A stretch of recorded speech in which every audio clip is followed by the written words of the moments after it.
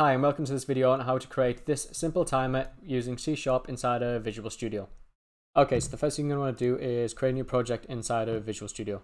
The type of project you're going to want to create is a Windows form app, which can be found right here if you've got the C# language selected. Now I'm going to be using a template for this tutorial because I already have a form set out the way I want, and I'll get back to you once Visual Studio loads up. Okay, now that Visual Studio is loaded up, you'll be greeted with a screen that looks a lot like this, the only difference being that I have my template form in the background, while you guys will have the default form. So the next step is to add all the elements on the form that we're going to be using for this tutorial. The only thing you will need to add is 5 labels and 1 button. You can find all of these inside of the toolbox. Open the toolbox and then just search you want. So for the label, start typing label and you will find it here. You can double click or you can click and drag to add the element, and also same for the button. Start typing button and you will find it there. Double click or drag and drop as well. So I'm going to quickly set the form up the way I want it for this tutorial, and then I'll get back to you.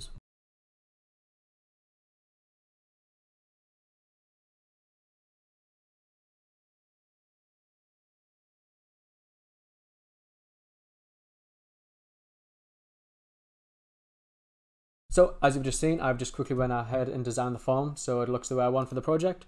All I did to do that was click on the elements, go inside of each one's properties and change them around so they look the way I want them to look.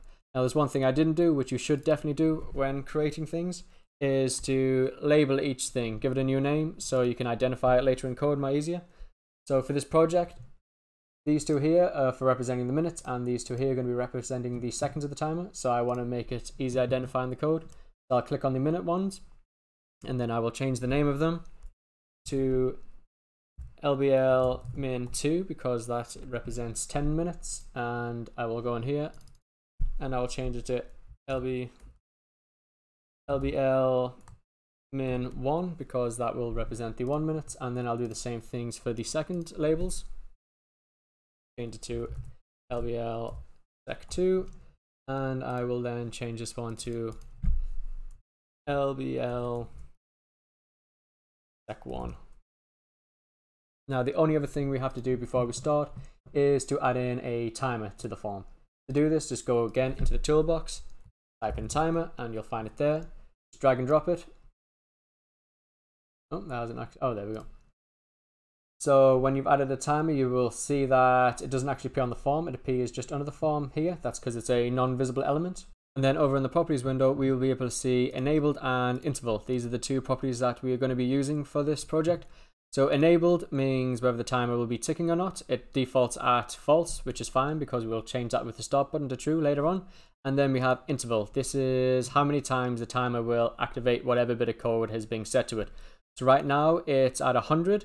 Now this is in milliseconds, so this means it will trigger every tenth of a second, which is no good for this because right now we're only representing seconds. So add another 0 in here, and that means the timer will tick every single second, which is great. So the first thing we're going to do is add a click event onto this button here. You can do that simply just by double clicking the button. And what we want to do is type in timer1 dot enabled equals true. Oh. And now whenever we click this button, any code that is connected to the timer will activate. So to actually get the clock up and running, we just want to double click on the timer. This will create an event for the timer, which means every time a second is passed, the timer will activate any code that is inside of this block. So the first thing we're going to do is go just outside of this block where the new timer tick event is being created, and we're going to create 4 integers. Each one will be for the labels that we've just added into the form. So we'll have one for the seconds, and we'll have that equal to 0. We'll have one for the other second label. We'll have that equal to 0. Call this also second 2 because it's the second variable for it. And then we'll do the same thing for the minutes. So min equals 0 and int min2 equals 0. There we go. These are the only variables that we'll be needing. Now what we want to do is we need the timer to start counting. So to do this, we're going to get the first second variable and we're going to do ++. This means that this will increase in value every single second by 1.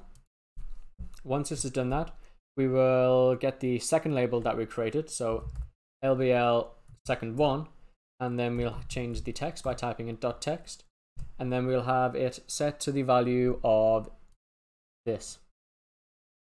Now to do that, because the second is an integer, we'll do sec.toString, and that will convert the value of this to a string, which can then be used inside of the label. Now if we load up the form over here, and now I click start, this should start increasing by 1 every single second, just like that, which is great. Now I've just noticed that the 2 dots in the middle must be getting covered by something, as they're not appearing on the form itself.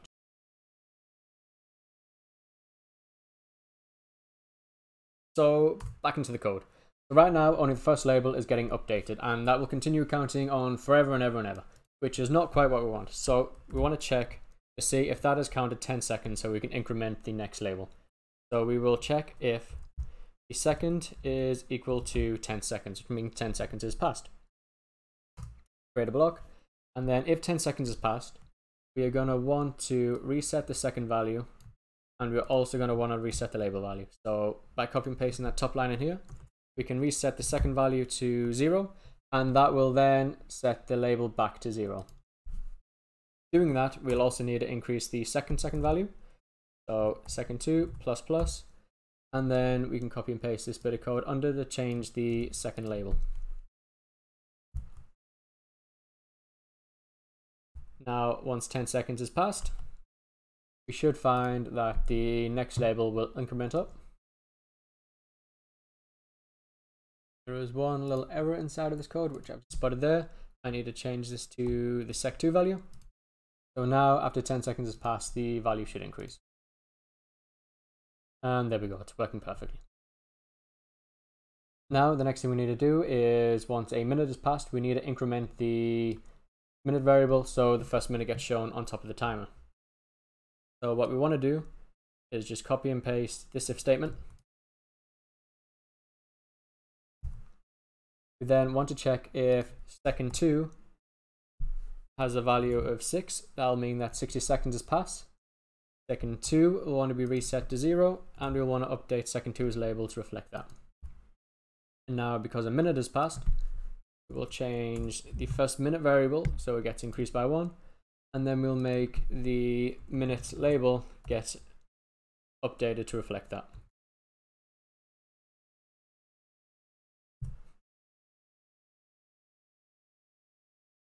Now we'll quickly check to make sure that works.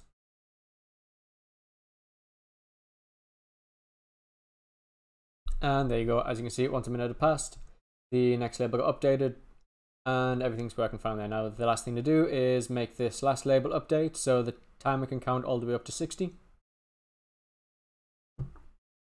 Again, if we just copy and paste this if statement, we'll want to check if the first minute is equal to 10. And if it is, minute 10 is going to have to be reset to the value of 0. And that label is going to need to be updated to reflect that. And if 10 minutes has passed, minute 2 needs to be increased, and so do their labels. Now I'm going to let this run in the background for a bit just to make sure this works. Actually, there's a quicker way to do this. If I just have it set to, if minute 10 is equal to 1, then I'll quickly reset. Saves time waiting around 10 minutes to see if one label will update.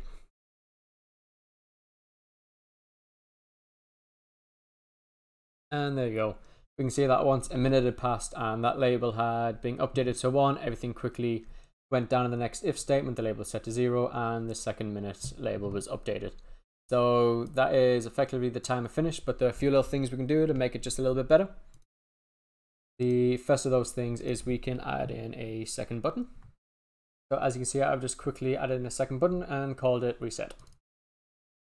So in reset, it's going to do exactly what you think. It's going to reset all of the labels back to 00, and it's also going to have to stop the timer. So the first thing we want to do is timer1.enable equals false to stop the count from ticking up, and then we'll just take all the values and we'll set them to 0.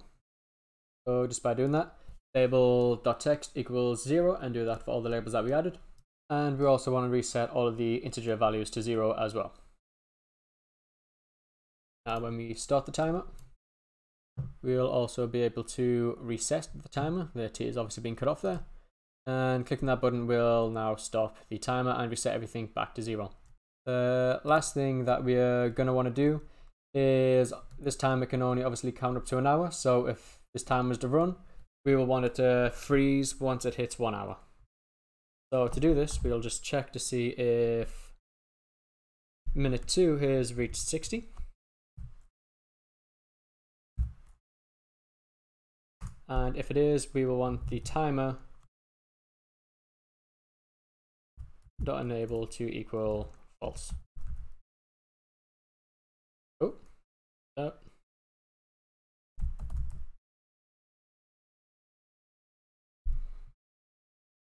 and that will effectively stop the timer once 60 minutes has passed. And that does it for how to create a simple timer using C# in Visual Studio. Thank you for watching, and I will see you in the next video.